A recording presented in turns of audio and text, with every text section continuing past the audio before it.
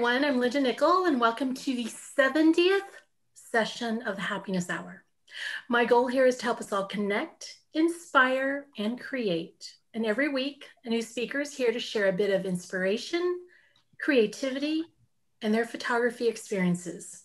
If you haven't checked out the schedule for our upcoming presentations, be sure to check out the list on my website at lindanickell.com. Elaine Pruden is here to help me work the Zoom buttons. You want to say hello, Elaine? Hello, everybody. My guest tonight is Don Simpson. As a photography instructor and lecturer, Don has developed a large number of photography programs that range from special techniques to presentations on general topics relating to the art of photography. In tonight's presentation, Improving Photography Through Gesture, Don is going to share with us what gesture is and how we can utilize this concept to better communicate the stories in our own images to hold a viewer's attention.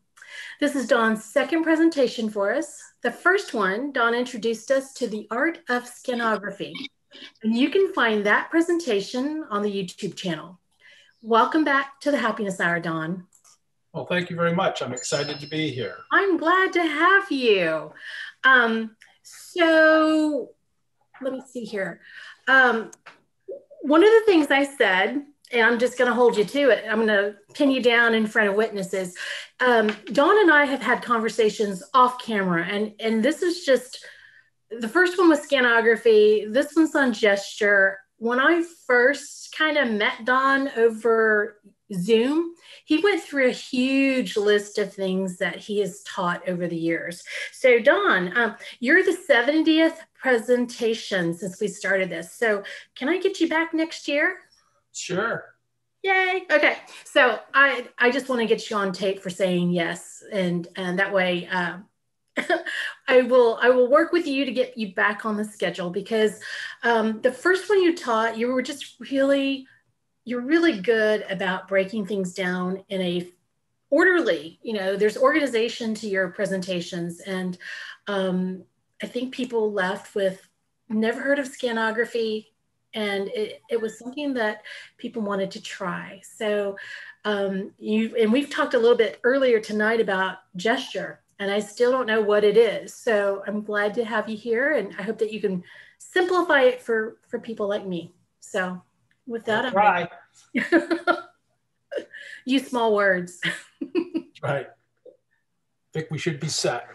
Yep, I see your presentation. And Don, I didn't say this, but if I missed something in your introduction and that you want to add, please feel free to kind of talk a little bit about your work that's not necessarily related to this presentation. I'll do a little bit of that inside the presentation because it relates in some way.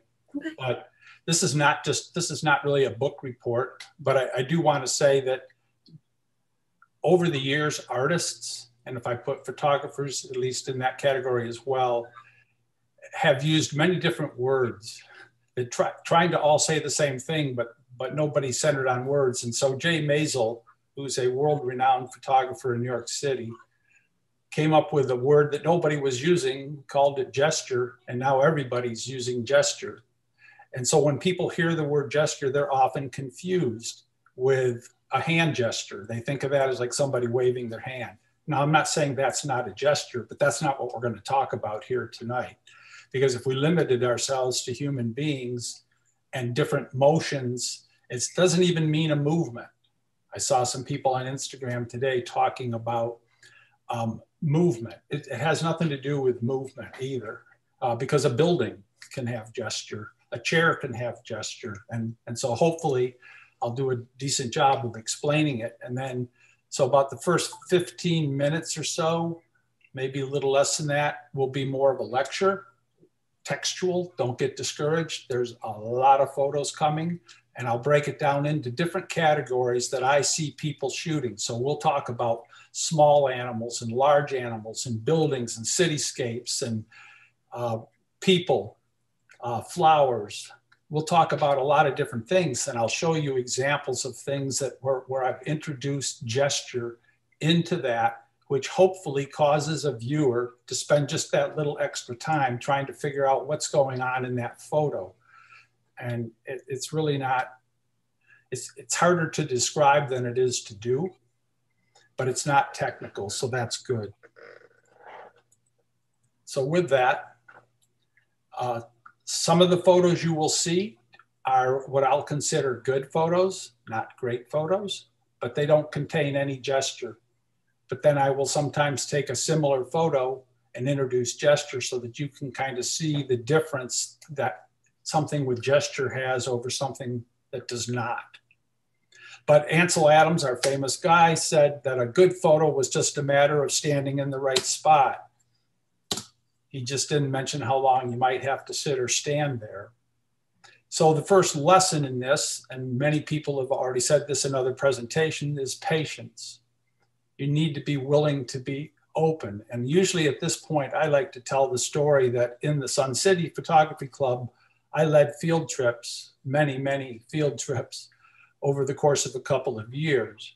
And invariably, when we got back in the car to come home after taking pictures for 4 to 6 hours, within a mile, somebody's going to crop up and say, so how many photos did everybody take? I took 600. And then somebody will say, wow, I think I was closer to 700. And I usually don't say anything. And then they finally said, well, Don, how many photos did you take? I said, you know, I don't really count photos, but yeah, I don't know, maybe 75. They said, oh, not a good shoot for you. You couldn't find anything to take pictures of. And I says, well, you can be the judge of that when we show each other the pictures. But my 42-year career was as a computer scientist in front of a computer screen, and I don't want to spend time going through 700 photos. So I want to make every photo count. So I'm going to take those photos that mean something, that are significant, and I'm going to spend a fair amount of time taking picture of one thing from different perspectives to try to come up with a photo that's going to have real impact. So I'm real happy if I walk away from a photo shoot with 2 or 3 really well done photos, as averse to 700 or 800 photos, maybe none of which are really that good. So, but patience is important. You have to slow down, be willing to look at things from different perspectives. It's probably worth saying that I was taught by a 40, now 50-year professional photographer privately for about 7 months, spent about 3 hours a week or so with him. And he, you know, he's an old film guy, so he's used to doing everything in the camera. So I do everything manually in the camera. But it means that I don't have to spend much time looking at a photo. It's rare that I spend more than 2 minutes in post-processing on any photo because I've already nailed most of the important points. Sometimes you have to do a crop here and there. So the first thing is patience. Bresson also said that photography is shouting how you feel. And that's really important. I need to be able to get my viewers of my photographs to feel perhaps what I was feeling. There was a reason that we picked up our camera, put it to our eye, and clicked the shutter button. How does the viewer know what that reason was? Do we even know what that reason was? Or are we just happy snappers and we go out and go click, click, click, click, click, click, click all over the place? For some people, that's great. For others like myself, that's not really what I am interested in doing. So to me, it's really evoking the feeling, recognize the feeling, picturing myself how I might use this photo either in a presentation or as an art object on a wall or digitally sharing it. What am I going to use it for? Do I need to fill my disk, if you will, with just a whole lot of pictures that I already have? No, is the answer. So I think being able to feel something and trying to figure out how I can pass that feeling on to people that might see this photo is important. So how did I get started? Well, the first thing's a Kodak moment. I grew up 20 miles south of Rochester, New York, the home of Eastman Kodak. It's a bedroom community and almost everybody worked for Kodak. So I've been surrounded by photography as long as I can remember. My brother worked for Kodak as an engineer with some of their patents for almost 30 years. And he took up a huge interest in photography for himself earlier than me and became a professional wedding photographer, or at least a semi-professional wedding photographer. From that, I kind of got the bug and got started. So I say it's a Kodak moment, but I've been around photography forever. My mother was responsible in part for my ability to see things that sometimes other people don't see. Because as a typical young boy, I bugged her till she would send me out and said, don't come back till dinner. And it's a cloudy day, so go lay on top of the picnic table and look up in the sky and imagine what you can see.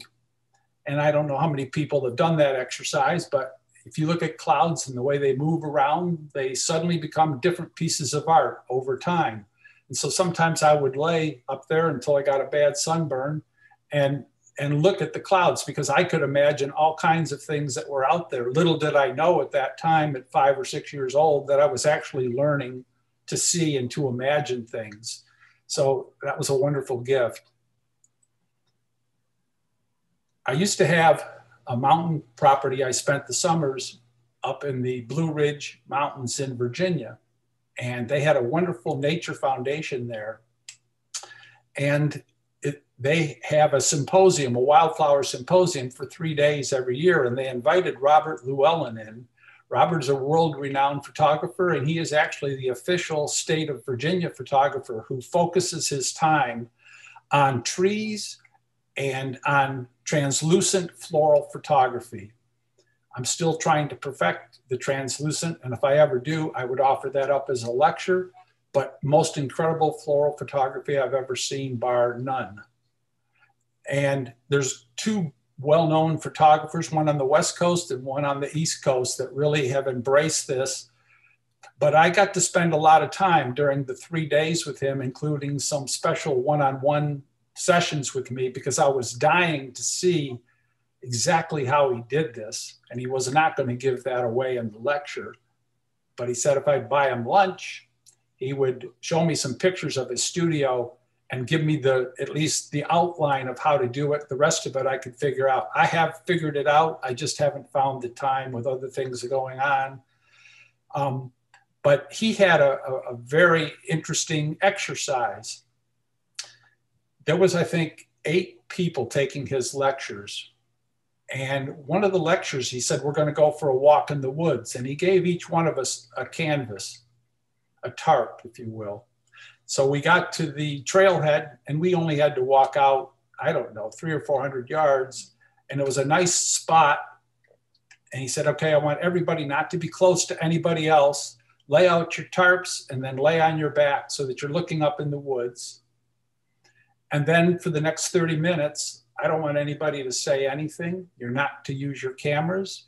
Part of the time you should have your eyes closed. Part of the time you should have your eyes open. I want to teach you to slow down and see. That actually was one of the most interesting exercises I've ever done. Here, I'd be nervous about snakes. There, I was nervous about bears. But I hoped that with that number of people, no bears were going to show up, and they didn't. But what it did was you suddenly heard birds flying from branch to branch, and you saw them. You saw butterflies fly by your face. You saw the wind ebb and flow in the trees. It was amazing how many things you see. And I'd walked that trail many times. I never saw most of the things I sat by sitting on my back, looking at the sky for 30 minutes. And it's all, again, about patience, slowing down, be observing, determining what's important. And then in your own mind, you could figure out how you might take those photos. So then later on my own, I went back to the trailhead and took some of my own pictures there. I've mentioned, I think before, I used to belong to a faith-based photography group. I'm not going to go deeply religious on people here, but it was called the Eyes of Faith, which I think is pretty interesting. As a camera, effectively, our camera was our eyes. And we kind of came together as a group saying, we think what's wrong in the world is words. People are using words, misinterpreting words, and we can't seem to agree on anything. Is there a way that we could express things through our photography without the use of words that almost everybody that looks at that photograph is going to come away with a very similar, if not the exact same feeling about that photo. And then they asked me if I would prepare. I had talked a little bit about this topic, and they asked if I would put together a presentation. So what you're going to see basically is that presentation with a few things changed around. So if you see some stuff in there about a hymn or something, I'm not going to start singing or anything. But first, a little bit about Jay. I'm not going to read this to you. You can read, but he's world renowned. He's 91 years old. As far as I know, he's still alive, based in New York City. And he is a very good artist, a very good photographer, a lecturer, teacher, author. He's written 7 books. I have 2 of them. Highly recommend them. One of them is Light, Gesture, and Color, which is what we're going to talk about today. And I have It's Not About the F-Stop. He's a very colorful person. So if you are offended by language, you might be interesting, but he's a very colorful guy, full of knowledge. And when he was teaching, it was a little rich for me. He could command $5,000 a student, limit to 6 students for a 5-day training session in Manhattan. You pay for transportation, lodging, and food. So it's not a cheap trip, but I've talked to people that have gone to it and they're like, it's like unbelievable what you walk away with. He's also was a very good business person. He bought a 6-floor bank building in Manhattan. He paid $102,000 for it, had 72 rooms, 6 floors. He lived there. He had a studio. He had his teaching. He had his development. He had his galleries, everything in this bank building. And he recently sold it for $55 million. So Jay's doing pretty well, but he's an outstanding individual. His subjects can almost be found on the streets of New York. That doesn't mean he necessarily is taking pictures of people, because he sees gesture and shadows, he sees it in colors, he sees it in buildings, he sees it in all kinds of different ways. And so it's interesting to watch. He almost goes no place without a camera, but he only believes in a camera and one lens and nothing else, because he believes the more equipment you have, the less pictures you take, because you're spending too much time fiddling with your camera and lenses and changing stuff around, as opposed to being open to what's out there and taking pictures of it. I did that for a while when I first learned this. I just took my camera with me with a 70 to 300 millimeter lens, and I was amazed. There was very few photos I couldn't take with that one lens, and I didn't have to carry my bag that I get exhausted from carrying all that baloney in my backpack. So he's influenced my life in more ways, just because of the number of lectures I've seen. In his book, Looking at Light First, he pretty much said, and you've probably heard this before, in Genesis, they said that God said, let there be light, and there was light, and God saw the light was good. Ever since then, we complain that we have bad light. And in his opinion, and I agree, there's no such thing as bad light. There's spectacular light, and there's difficult light.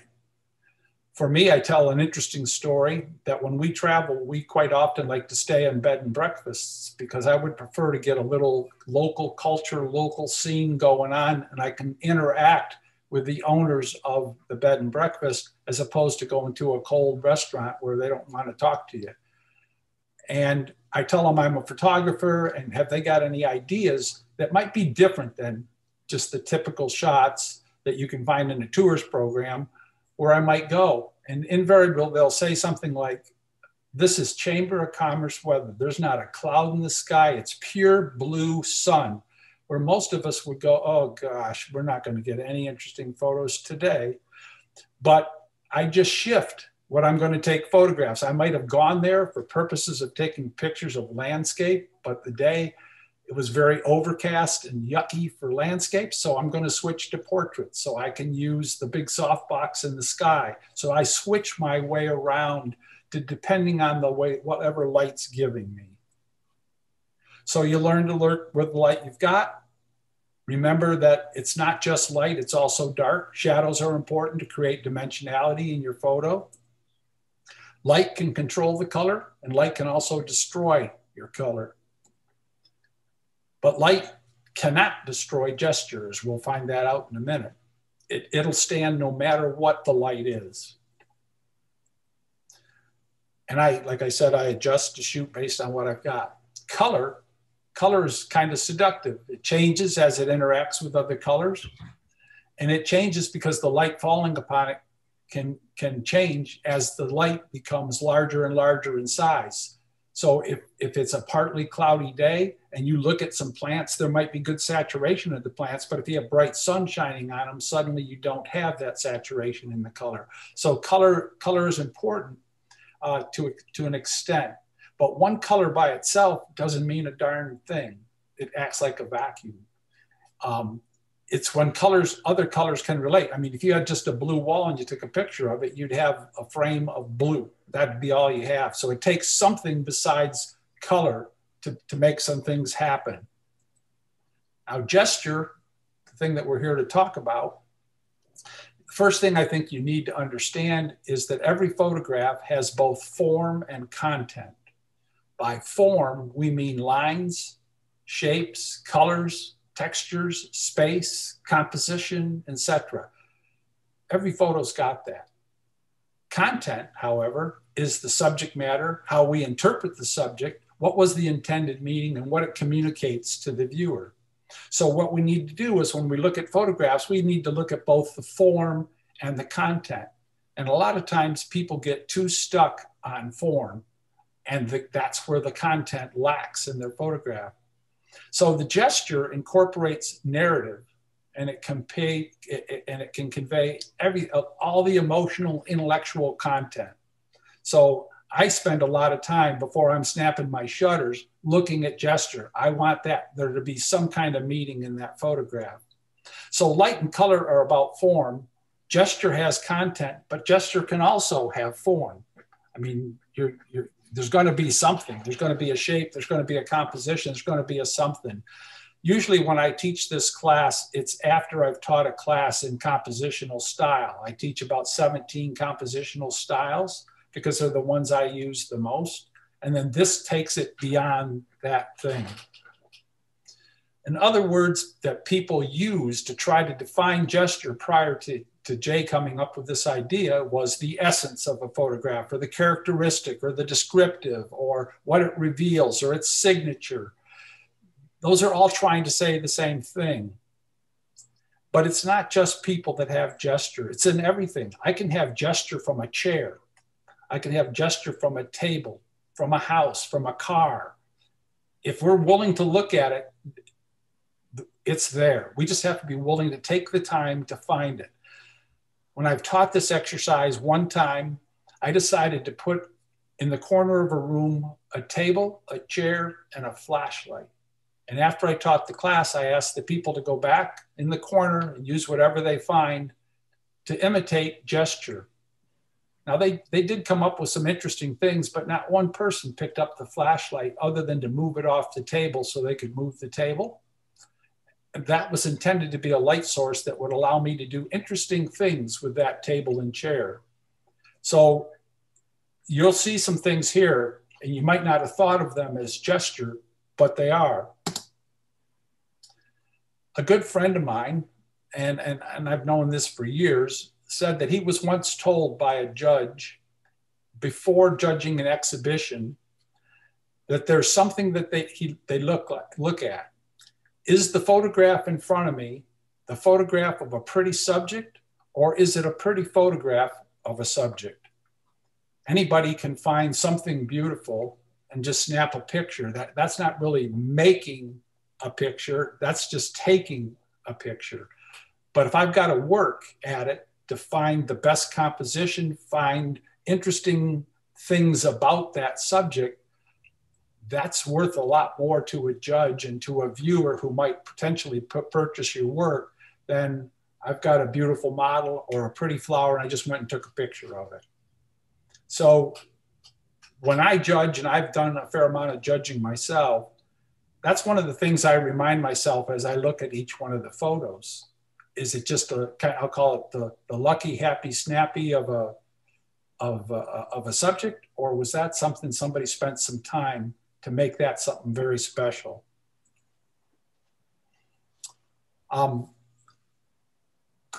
Get this down a little bit. You have to learn to leave yourself open and not spend a huge amount of time with anxiety searching for things to happen. If you're open, things will come to you. Ernst Haas said that we don't take pictures, we're taken by pictures. Finding light, gesture, and colors, a little like trying to hold water. So if you're trying to hold water in your hand and you cup your hand like this, if you pour some water in there and you remain still, that water will stay in your hand. But if you're going to force it and close your hand, the water's going to scatter. So you need to be patient. You need to allow yourself to be filled with the scene and see what emotes to you before you take the picture. The other thing I've learned a lot is always shoot it now. It won't be there when you come back. Too many times I was on my way to do something and I passed a great scene and said, well, on the way back, I'll catch it. On the way back, it wasn't there. Too many things change. And remain true to yourself. I spend a great deal of time criticizing my own work. I don't think anybody could hurt my feelings because I've already done it to myself. But if I can remain true to who I am and my style and look at photos through that lens, I'll be better off. All right, what's happened here? I'm not going to spend much time, but in another club that I was lecturing to, they were having a debate as to what were you allowed to do to enter a photo in competition. And one of the things they were talking about was some things that people do in Photoshop maybe shouldn't be allowed in competition. So I put this up in this lecture just for them. But that's a picture I took of a pile of buttons. That wasn't organized like that. I took my grandmother's jar of old buttons. I dumped them out on a table. I adjusted the light and I took a picture. It's a pretty picture of buttons.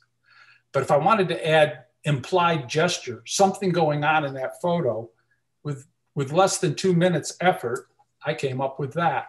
That's that exact same picture, just used a twirl function in Photoshop to come up with that. There's movement in this picture. It does have gesture. It's very different, but when people see them side by side, they're generally interested by that. So in this case, effectively, our lips, how we talk, is done through our cameras. That's our communications vehicle, is what we're doing in the camera. And we have to remember that God made all things well. So first, let's start showing some pictures now, first starting with large animals. I'm not going to bother to read these poems to you. You're probably familiar with them. But let's start with a giraffe. Happens to be my favorite animal. It's a decent picture of a giraffe. The background's way too busy, but it is contextual in that the giraffe was in its natural habitat. It's lit reasonably well. There's, you know, I don't even know if I'd call it a good photo, but it's an okay photo. But there's no gesture there. It's just an animal sitting there doing nothing. But if I want to add gesture, that adds gesture to the photograph. One of the things is I watch to learn behaviors. I watch birds, I watch all kinds of animals, and I've learned that, like humans, they will repeat gestures. And so this photo is interesting to me. I know that an animal with a long neck is going to have to bend down to see an animal that's smaller than that, or even to get a drink of water, as you'll see later, or something. And so I waited. The baby was the one that was walking, the adult was standing. It looked to me like they were going to come together. I knew from previous trips that the behavior was going to be is that's how they're going to greet. So I focused my camera, took a couple test shots, making sure my white balance, everything was perfect. And as soon as they bend down and touch, click, one photo, done. And that has way more impact than, say, the photo to the left. Or this is the whole family. It's the bull, it's the mother, it's the baby, and it's last year's baby there. And back to the eyes of faith, you could put one word on their family, hang it on the wall, and you could convey a message to people. But taking this photo, let's take another lesson on here. One of the things I often do is convert photos to black and white, because I want to see if it's the color is creating any kind of distraction in the photo. And I want to know if the impact or the gesture is still strong when I take color away. So if I convert this photo to black and white, and I actually personally like the black and white better, but that's nothing done to make that black and white better. That's just remove saturation, just quick to see. And I say, no, the gesture's still there. The message that this photograph is trying to imply to the viewer did not change because the color was or wasn't there. But there's other components, assuming that you print and display this. You've got a mat, you've got a frame, and you have a gallery card. So you've got the photo plus these three things. That's what you've got to show your viewer. And that's all you've got to show your viewer. So I quite often, I have ways that I can quickly put my photos inside different situations on the computer to get a feel for how I want to mount and print and display this photo. So this is the typical, my pro that I took lessons from did almost everything, black frames, white backgrounds, saying the photos is the thing. So this is what this looks like. It looks fine to me. The black and white would look even better in that frame. Some people might be surprised by the gallery card. That was the bull. That was not the mother that was caressing that baby. That was the father. Obviously, on that card, you would have your contact information, maybe a price you were going to charge. This is what you've got. So if you don't have a photo that's capturing attention and keeping them inside that frame, they're just going to walk on to the next photo. So you've got to find something that's going to give them at least that extra little bit of a look in your photo. So usually this is an interactive discussion, but we can't do that over Zoom easily. So, but to me, I see tons of gesture in this photo. There were 3 giraffes walking one behind the other. I stopped my car. I focused on them. And I said, I wonder what'll happen when they notice I'm here. I gave a quick, nothing louder than that. The first giraffe stopped. The second and third giraffe didn't. I pre-focused on that first one as soon as they stopped. And as soon as that second one walked up, I snapped the picture. If you look carefully at those 2 giraffes, is that one giraffe with 2 heads and 8 legs? Or is that 2 giraffes? It's pretty difficult to tell because of the way the rectangles and things mesh together. And the other one's even like saying something to the other 2. So there's plenty of gesture in this photo, which will get people's attention. It's almost like a double take. You have to look at that to figure out, because it's really difficult to do that. Slight gesture here. Giraffes are tall animals. This is the baby giraffe. I was able to get underneath that giraffe because it came over to my vehicle and waited until, instead of having its head in my lap, wanting to lick my hand and eat, it was stuck its head up into the sky, and I was able to shoot up at it and capture it. And that's why I call this the head in the clouds. This particular animal, which is a black buck, a female black buck, it's a good portrait, I would call it. You know, everything, the composition's good, the color, the texture, everything technically about this photo is fine. Not great, but it's good. But does this have more gesture? We kind of know what the next step's going to be.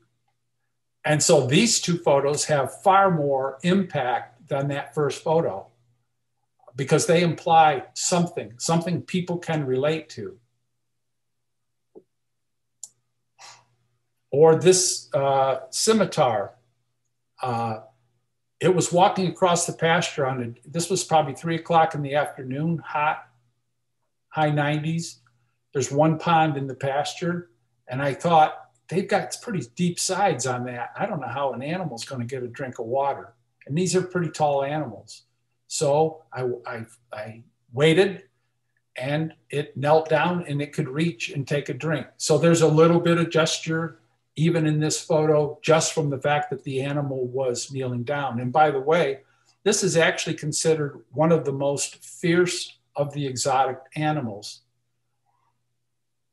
If you can imagine that one of its biggest predators is a lion, for example.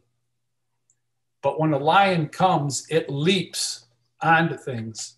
If this animal literally bent and put its head down, those two horns would be straight up like skewers. And when that lion came down, they'd be skewed by the horns on this animal, like this. The animal on the right had his brood of females, and the other one was about 50 yards off. And the one on the right started saying, like, don't come any closer, but the one on the left decided they were going to continue to come. And so I knew something was going to happen. So I focused on the one that wasn't moving, and the other one came, and this ensued. So I got high-speed shutter. I'm taking picture after picture. I chose this one. It did end up that the new male came in and did win the whole herd of the females. The other one, I saw no signs of blood, but it did limp some. So it was injured in some way, which we reported into the house. But I knew the behaviors. I knew what was going to happen. There's no real gesture here, but it looks like a mother and baby white rhinoceros. Well, it's not technically true. This is an adoptive mother who had lost a baby. And when this baby was born, its real mother disowned it from the first minute. And this other one adopted it as if it was their baby. And even though the real mother is in the pasture, the pet never comes near this baby whatsoever. So I just included it in here. It's not that it's gesture, it's just an interesting story. I think there's at least some gesture here on that hot sunny day with the facial expressions on this animal. And if that's not something that came from the dinosaur age, I'm not sure what is. I'm not sure how many white rhinos people see here. Usually I have them, and sometimes they say 3 and sometimes 4. There's actually 5 rhinos there. You can see 3, I'll call them horns for lack of a better word, to the right, and you'll see the tip of one to the left as well as the full one. There's 5 of them. I often wondered what a herd of rhinos was called. It's called a crash, which I thought was an appropriate name for them.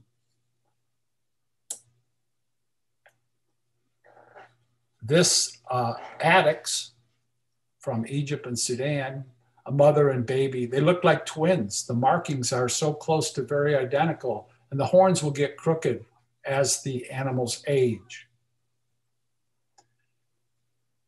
There's a reason I took this picture and included it in the presentation. That's a baby bongo.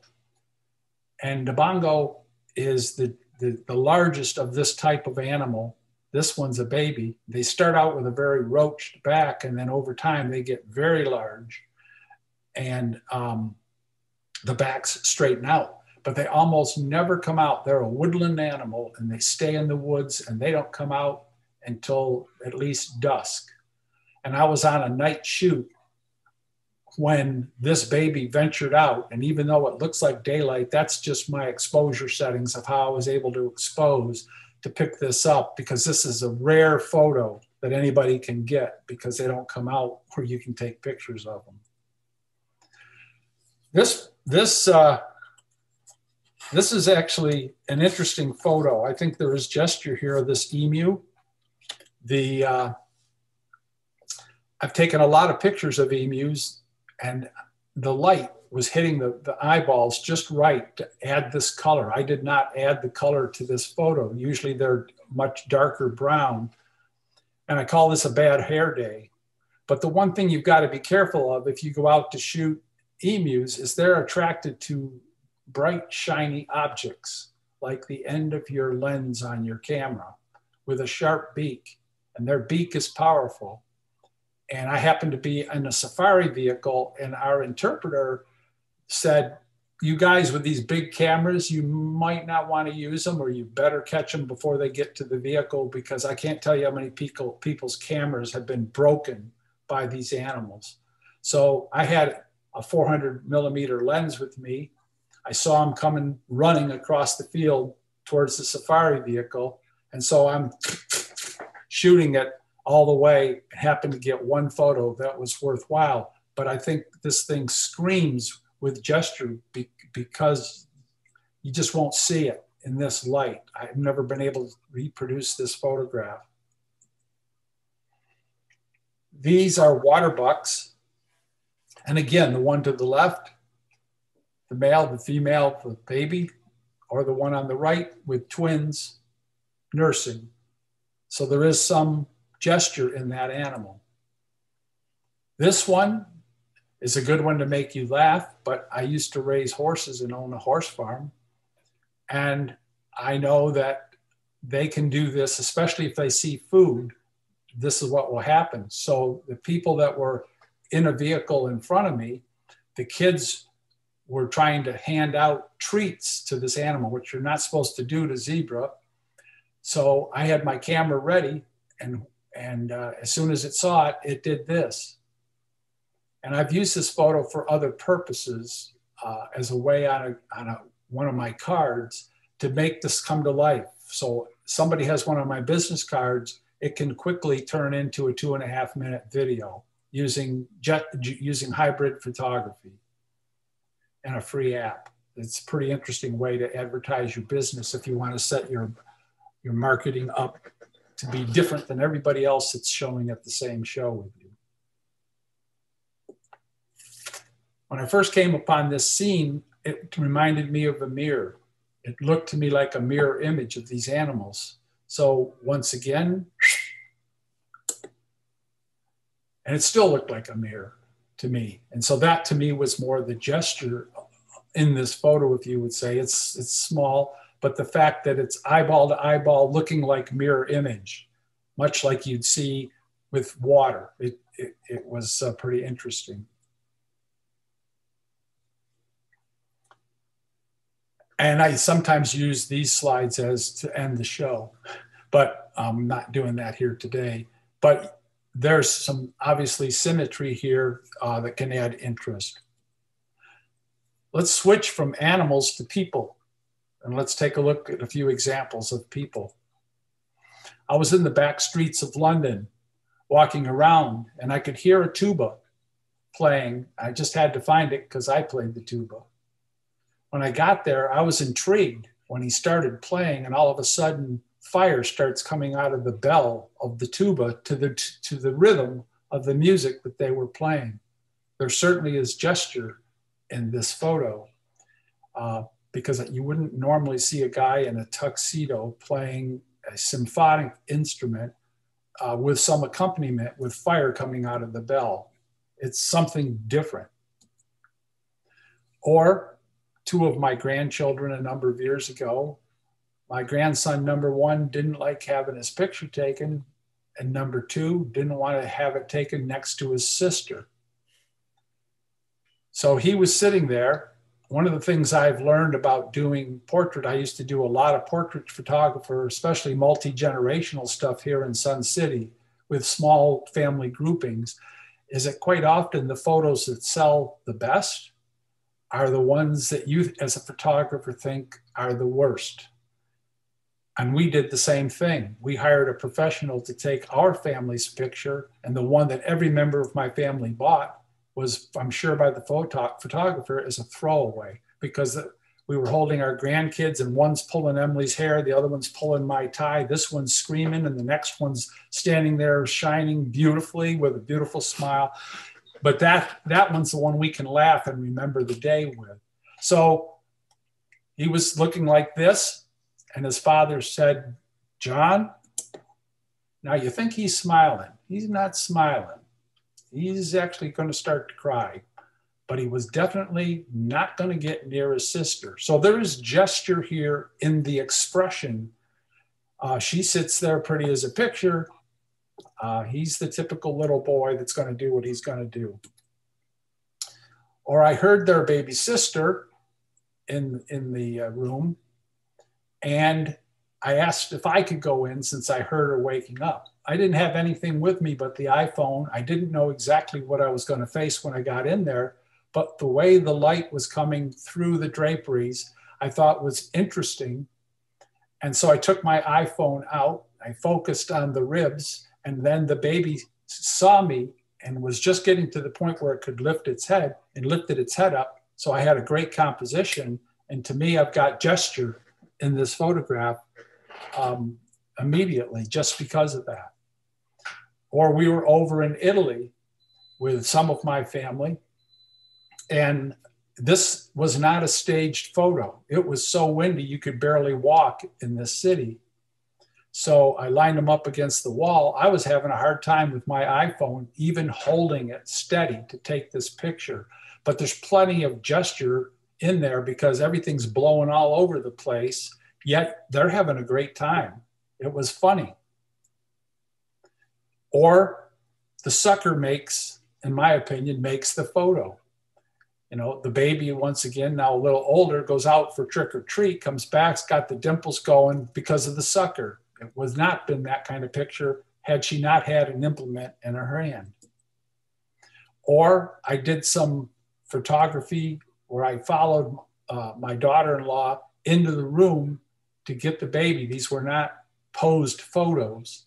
I was looking to create a series of black and whites for a project I was working on of a mother and child, and showing the love in that. And I wanted to capture them without there being anything set up by me so they would look natural.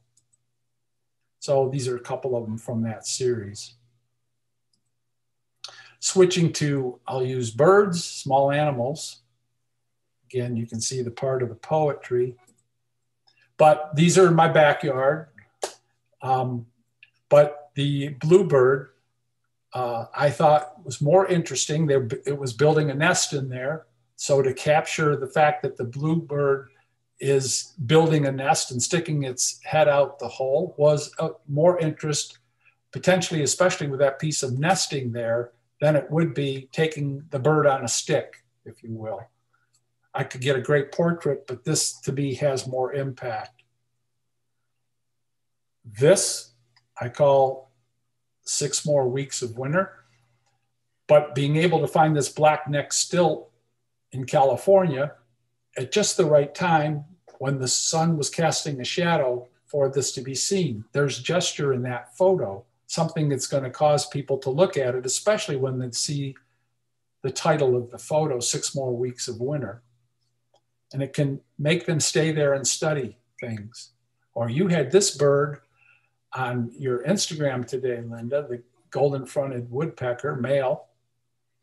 And just the way it's cocking its head and stuff, to me, there's gesture. The one you had today also had gesture in it as well. But it's looking, not just taking pictures that are, let's call it, perfectly straight on with no turning or expression. Or this one of the Paraluxia, the male. But I dragged the shutter on this because it was misting rain, and I wanted to be able to elongate the drops to show that. And if you pull in close, you'll see the droplets of water all over this bird. To me, there's gesture just because of the way it was perched, crouching down in the rain, looking the rain. There's gesture here that's going to cause, and I've had a lot of compliments on this particular photo. It's beautiful as a print. I was told by the person that owned this ranch down in South Texas around Del Rio that it's rare to see cactus wren as a pair. You'll see one or the other. I don't know if that's true or not. but they landed there, so I took their picture. But if you look at it, I do have almost like they're guarding. One's looking one direction, the other's looking the other direction. So there's this tiny bit of gesture there. Here, with the vultures, there's gesture in that I've caught something in flight. Is much better than just taking a portrait of a bird on a stick, if you will. There was, in fairness, a piece of really raw, ripe chicken tied to this branch that I removed, but they were taking turns going at this chicken and tearing it apart. This particular bird here, I got chastised because I thought it was a Western scrub jay. Little did I know that they split that variety into two pieces a couple of years ago. So this is no longer a Western scrub jay. It's now called a woodhouse scrub jay. But I did notice, as I saw them come in to feed, that quite often, as they're trying to catch their balance on the edge of a rock, they have to put their wings and feathers out to rebalance themselves from landing. So I was patient, focused on the rock that I thought they were going to come to, and was able to catch the dance of the woodhouse scrub jay, which is going to add more interest. It shows the full bird, it shows the beautiful colors, but it has more interest than just a bird on a stick. Or what we were talking about before we came on air was hummingbirds. And yes, I do shoot hummingbirds with flash, high-speed sync. It does not scare my hummingbirds away, and they come back. This is also a great black and white photo, but I captured exactly what I wanted. It was two female black-necked hummingbirds. Very interesting. And yeah, there was a feeder maybe 5 or 6 feet to the left of them on this photo, but I noticed that quite often as birds were coming to the feeder, they would have these little duels to see who's going to go first. So I pre-focused on a pair that did this before and then stood there and waited until the next one came, snapped one photo, high-speed sync, and captured that photo. And to me, it's got great gesture. Or these beautiful little animals. I got to remember what they're called. Sanderlings out in California below the Golden Gate Bridge. They're tidal birds. And so when the tide rushes back out, they quickly run, which is how you got the motion on the feet because I was panning, out, dig quickly for little crabs, and then run back as the water's coming back in. And so to me, this has gesture because photographers understand how you can accomplish it, but most people cannot figure out why are the feet not in focus, but the rest of the bird is in focus. Or out in California again, and really windy, cold day. I couldn't see much, but I walked to the edge of the cliff and looked down, and there's all these brown pelicans. So I decided I would focus and wait and see something coming in for a landing. So it's like the brown pelican heliport, and grabbed this shot, which adds much more photo than if I had just taken a picture of the bird sitting on rocks. If we move to flowers, the ones that saw my previous lecture saw this. Mm-hmm. If you look at this photograph carefully and you look at the word that it describes it, it's balance. And if you look at this, you go, how can you balance that flower on one dead petal in the middle? Well, from a technical perspective, it wasn't a photograph taken with a camera. It was taken with a scanner. So things were laying on a scanner bed, but made to look as if this was there.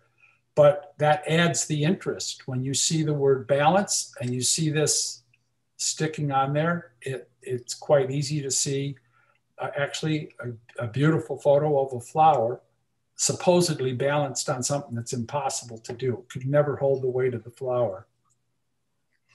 Or playing with flowers to come up, and I call this one Smile. And so you've got the eyes and you've got the smile built in to this. This one, windy day out near the airport, and saw this from a distance, had a 300mm lens, was able to crank the shutter up, and even though it was blowing, I was able to get it in a different position from the way you normally see a common day flower. So that here you can see the big ears, the eyes, the nose, the outstretched arms. You can see everything there. You can imagine this flower being almost like alive, like an animal. Or this one, I was laying on the ground, taking a picture of just the blue-green photo below. And before I snapped the picture, this white blossom came from I don't know where. And as soon as it came on, the first thing that came in my mind is a nightcap. And so that's what I call this, nightcapped blue flower or something. And it's an interesting photo. It's very different. It's going to be a double take. I've had people look at that and is that like what the blossoms look like when they really open up? And it's like, no, they don't look like that at all. But I don't know where this one came from. But I didn't put it there. Or looking at an orchid. This is an iPhone shot close up. I said, well, I'd like something a little more intimate than that. So using a macro on an iPhone, I was able to capture this. And I saw things I never saw looking at an orchid. I'm sure a million people have seen these pictures before, but I love the picture. And I was amazed that I could capture it with an iPhone and a macro, but it came out pretty well. This is an example of using light to add gesture to a photograph. This photo took me almost 8 hours to shoot. Did I sit there for 8 hours? No. But the hibiscus was at my daughter-in-law's place, and I just kept going out, watching the shadow move across this because I wanted something to cast a shadow inside that flower to add some kind of gesture, some kind of impact. And so I was able to capture that again with an iPhone by going out about every half an hour, over 8 hours until the light got exactly the way I wanted it to be. Or starting to animate flowers, almost like a teacher or a parent speaking to the children. Again, this is done on a scanner. Or a bowl full of flowers done on a scanner. It's different. Moving into landscapes, cityscapes, waterscapes. Again, from the poem. This happens to be my all-time favorite photograph I've ever taken. Not saying it's my best, but it's my favorite because of the story that went with it. And it's the perfect example of gesture. I used to live on the coast of New Hampshire, 10 minutes from this scene in Maine, the Nickell Lighthouse. I've got this lighthouse in almost every kind of weather you could imagine. But they were forecasting a pretty sunrise. So I'm driving on the big Interstate 95 bridge going over, and all this black stuff moved in. And I thought, darn it, there's not going to be any sunrise today, but well, I'm already halfway here. I'll keep going. So I set up all my equipment. I was composed. I was ready to take a picture. There was no light in this picture. It was as if I was there at 3 o'clock in the morning. It was about 10 below zero. This picture was taken in January. And I'm on the ocean, so it's cold. The sun was to come up at 6:30, and then it became 6:35, 6:40, 6:45. I said, okay, pack it in. Started to take my camera off the tripod when I noticed this little light starting to pop through. So I said, I'm going to hang in here another couple of minutes. To make a long story short, I fired off 10 photos, changing the shutter speed on each one because at the time I had not learned about HDR and bracketing and all that. So I had to do it manually. So I took 10 differently exposed photos and then exposure blended those photos, 9 of them together in post-processing. This is probably the photo I've spent the most time ever on, but it also sells every time I put it up for sale. You can see the wreath and the red. It was still decorated from Christmas. Little snow, but cold.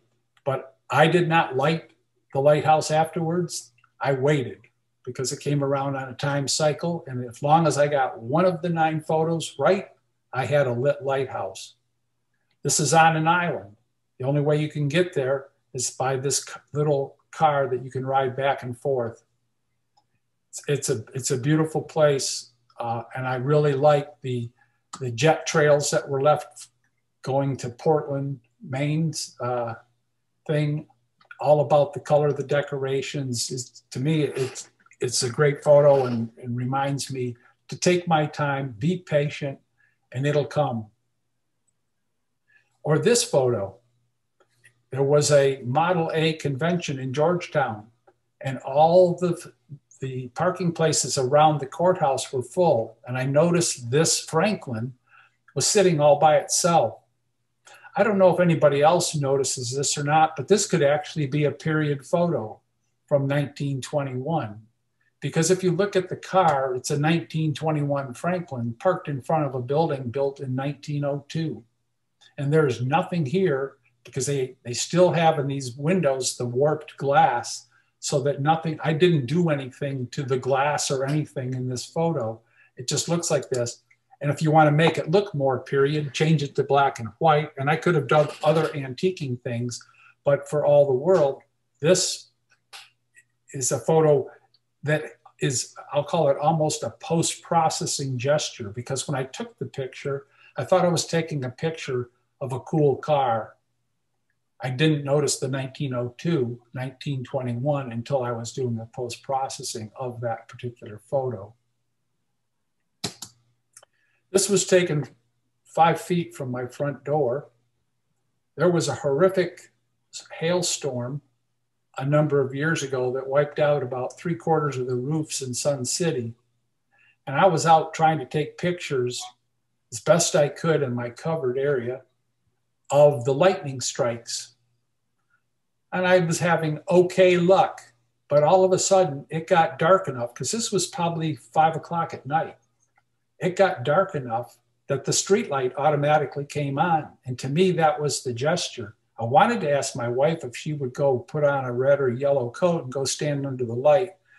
But it wasn't too long after that till we had a horrific hailstorm. So I'm kind of glad I didn't do that. But she would have just told me, I'll click the shutter, you go stand under the light. But that's only 2 houses down from me. But to me, when the light came on, that's the gesture in the photograph. I know we did fireworks a couple of weeks ago. I do fireworks a little different, but this is 7 photographs because I shoot blooms individually and compose them in post-processing. The post-processing time on this photo is less than 2 minutes. But I can organize it the way I want. And this was from my condo balcony in the mountains on New Year's Eve. And I had to do 1 photo to set the stage to catch the light on one of the ski slopes. At the same time is these things, because I was up on the ridge as high as you could go, where the fireworks were exploding, was literally right in my face. I mean, it was unbelievable. It was so beautiful. And because it was very, very cold, you don't see a lot of smokes, because the way I take photos, I don't have the smoke in the fireworks. I do them a little different. So I don't have to remove smoke. You see a little bit on the ground here, and you can see the fire down here where they were firing the fireworks from. But I'm about 500 feet above this. So it made for some really beautiful photos on that shoot. Or in Germany, in Baden-Baden, we were on a walking tour, and kind of the joke between my wife and I is she needs to always be in sight of where the rest of the group is, and I need to be in sight of her. But I liked these, and I went to Baden-Baden and I saw all these sculptures, but I went to their website and I found no pictures of anything there. This picture is so far superior to what I saw there, but putting her in scale just shows you how big these things are. And they're just sculptures. They're not of a utilitarian purpose. And then the color was just spectacular. Again, this is an iPhone shot. This one, this is a good example of gesture where you walk around until you find something interesting. It was a pretty picture of the sculpture. It was a pretty picture of the building. It was a pretty picture of the tulips. But by walking around and taking a look at this carefully, you'll see that the gesture of the sculpture was kind of like, I now present to you. And it's almost like they're looking at a modern day iPhone. Obviously it's not, but to me, there's gesture, tons of gesture in this particular photo, in my opinion. Or this one, I was waiting for a bus near the Eiffel Tower to go out to see a mansion. And I noticed this was happening while I was in Paris, that on wedding days, it's not unusual for the wedding couple to go out the morning of their wedding and take pictures and walk to different famous places. And I said, I'm looking at this and I'm going, what? This guy, they're taking selfies. The guy's got a remote shutter release there. I've got nothing but my iPhone with me once again. So I walked over there and waited until they had a pose like this. This happened to be one of the best places to take a picture of an Eiffel Tower. And I've got the wedding kiss selfie at the Eiffel Tower. I wished I'd have got their name, but I don't speak French well enough to have conversed with them. So, because this photo would have been precious, although I'm sure that this photographer was probably getting some great shots as well, but it was a wonderful street photograph. Everybody's seen these, one of my granddaughters at the Louvre, or this one at the window in Big Bend. I was having breakfast one day and I noticed these strange colors, almost rainbow colors coming up beyond the window. And I said something to the waiter. I said, this is kind of weird. And he says, well, it happens under the right conditions. Every once in a while, we'll see these rainbow colors. He said, they're not going to stay long if you want to get a picture. Well, I was having breakfast, so I didn't have my camera with me. So once again, my trusty iPhone, I ran over there quick and took this photo, and I call it Rainbow Sunrise at the window. But the gesture is really the color in this particular photo. This is a nothing photo in black and white. So it does require color to be worth much of anything. This is a beggar in Germany. You see the string attached to that. So anytime somebody went to reach down to put something in their basket, they were going to do something funny. It was just a funny photo of a beggar. You don't usually see something like this. This is up at Lake Louise in Canada. And I was there probably about 3 weeks before the complete melt. So these were frozen waves in Lake Louise, with the, lost the word, coming down behind it. And I just thought it was interesting. I would have loved to have been there just to see the perfect reflection on Lake Louise like you quite often see. But this was also pretty unique. The color was pretty special. And these are all frozen. Just out of the scene here, they had a sign that says no kayaking, dangerous. I'm like, I don't know what idiot would try to go out there and kayak, but evidently somebody must have tried it at some point. Or this is in Switzerland, in one of my favorite cities.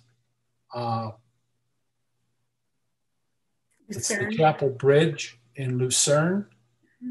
And I used to work there for a number of years. It's just a beautiful place. So I consider this a beautiful picture. I'm not sure I see a huge amount of gesture in here, but it is a pretty picture. I said I'd show some with and some without.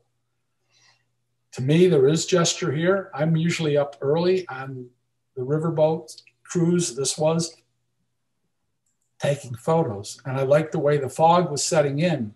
But around the village, it wasn't foggy, but in the surroundings it was. And I liked the arrowhead that was being created, here pointing to the island that was in full fog.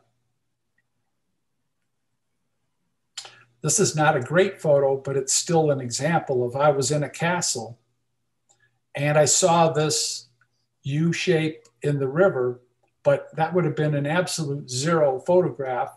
But I just kind of hung out there out the window of the castle until something happened and the boat came around and I captured this. Again, it's not a great photo, I know that, but it's still an example of being patient and waiting for something to happen to make it more interesting than it otherwise would have been. It happens to be on the Mosel River in Germany. This was an interesting photo. It's on a moving boat at sunset. You obviously can't use a tripod. It's moving, beautiful sunset.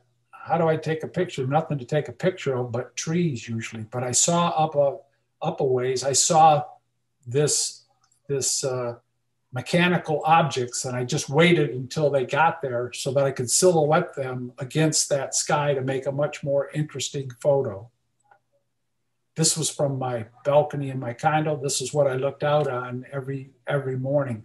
This particular day, I was slightly above the clouds. Often I was above the clouds. There's usually an inversion here in the mornings.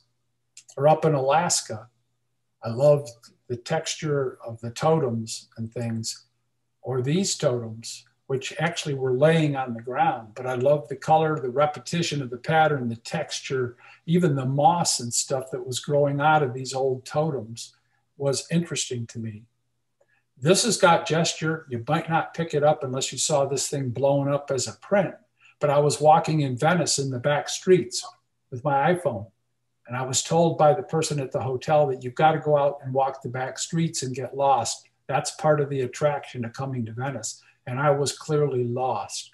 I didn't have a camera, but I had my iPhone. And I came across this. And what attracted to me was the color, the texture changes in the pattern, and the fact that it wasn't unusual on Tuesdays to see people hanging their laundry out. What was interesting about this picture was what fell to the ground, which was a purple pair of underpants, which to me is the gesture and the comedy in this photo, although it's still an interesting photo for other reasons. Or if you've been to the painted churches here in Texas, I take groups down there almost every year. And this particular photo, I don't go inside the painted churches anymore because they're small, and I let others go take those pictures because I've been there so many times. So I stay outside either in the graveyards or whatever, but it was a nice windy day. The clouds were great. I said, I'm going to hang out here and wait and try to catch both flags unfurled, and came up with this photo, which to me, if the flags were dead or out of kilter, would not have been the same gesture as what I was able to capture. This particular was in Trier in Germany. It's considered the most Roman city outside of Rome. We were there on Good Friday, and they were setting up what was going to later be a reincarnation of the crucifixion. I thought, what an interesting juxtaposition that the Romans were the ones that were putting Jesus to death, and I'm in the most Roman city celebrating the resurrection that was going to happen on that Sunday. So it'd be the crucifixion followed by the resurrection. And I thought it was interesting. They've never quite figured out what these ellipses are. There's 7 ellipses in this city, but they haven't quite figured out why they're there. But I believe, looking at the holes in the wall and stuff, they had big paintings or something hanging there, but nobody knows for sure. Again, this is a graveyard at the painted churches. And I thought it was just really interesting with all the lichens and stuff growing on this with, again, decent clouds in the background, adding more interest and impact and gesture to this photo. It doesn't have to be moving to be impactful. This particular one is obviously the white rhino's feet. And then in a state park, picture of the cypress, and I just saw interesting parallels between the feet of the animal and the base of these trees. That concludes, Linda, what I came prepared to speak about. Well, thank you, Don. When you first started, I thought, I'm not following this. I don't get this. And then once you started, it was just layers that started unfolding, and it makes so much sense now. It absolutely just kind of came to life as you illustrated some of the photos that you showed, and just the narratives that you offered. So I personally got a lot out of your presentation. So thank you for sharing this with us. I'm going to get you to take your screen down. And one of the things that I have found interesting is that there are tons of comments in the chat line, no questions. And I wonder if that's because you just checked all our boxes for us. So that's really very unusual. And so there's just a lot of awesome presentations and excellent images and some of the stories. The last image that you showed of those trees, that was just like, okay, I would have never, ever connected those feet of those rhinoceros. So I find that your observations are very attuned. And so I thank you so much for coming, and thank you for sharing what you know. One of the things that you don't have a personal website. Is there any way that if anybody had any questions or wanted to get in touch with you, is there any contact information that you'd like to share with us? I am on Instagram. Okay.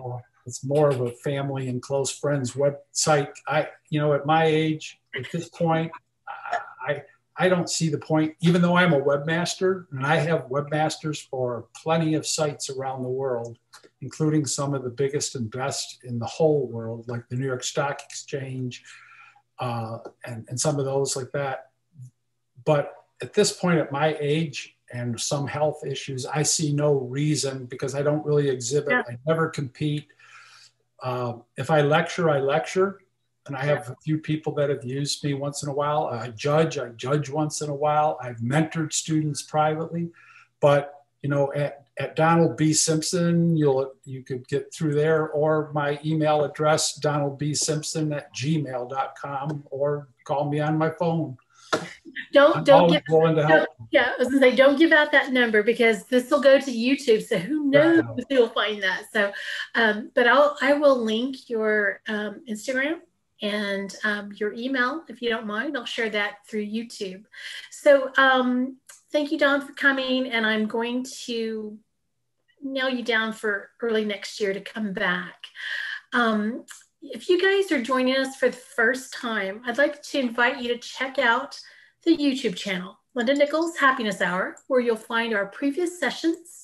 And if you'll subscribe, you'll get notified when new sessions are added to the library. Next week, Tom Snitzer will be here to present Becoming an HDR Ninja. So until next time, go out and create something beautiful. And I hope that we see you again soon.